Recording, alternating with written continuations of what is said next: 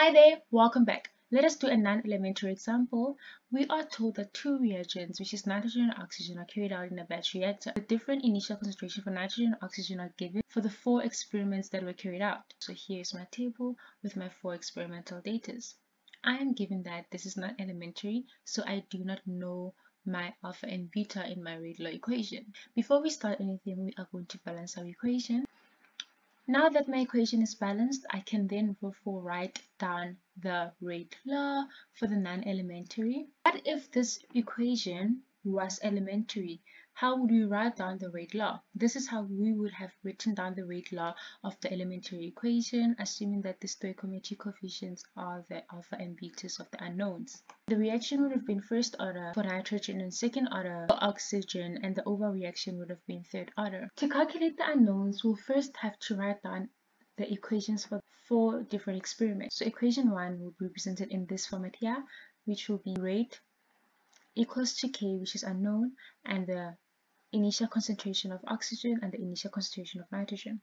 Writing down every equation for myself. Here are my 4 experimental equations written down for myself, representing each experiment. Next step will be for me calculate for my unknowns, my alpha and beta. To do that, I am going to initially start by dividing my second equation with the first equation. The reason why I'll be doing that is so that this 2 here can cancel out and I'll be able to calculate my unknown. Using mathematics, this and this will cancel out, so I'm just left with, resulting in my beta equals to 1. Now let's calculate for our alpha. To calculate for my alpha, I'm going to divide equation 4 by 3. This and this will cancel out, my case will cancel out, and I'll be left with, using exponent laws, I can raise 4 to the power of 2, equating it to alpha. My denominators are the same, therefore my alpha is equals to 2. Now that we know our alpha and our beta, the next step is to calculate constant K. And to do this, I am going to select equation. Let's take the first equation. First, let's see what we have. For equation 1, the initial concentration for nitrogen is 0.5.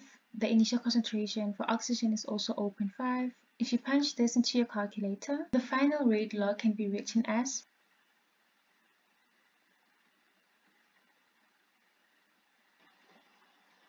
To get the units for K, the constant, or the rate law, all you have to do is refer to the rate order. If you look at the third order equation, you can see the units, and those are the units that we had to use.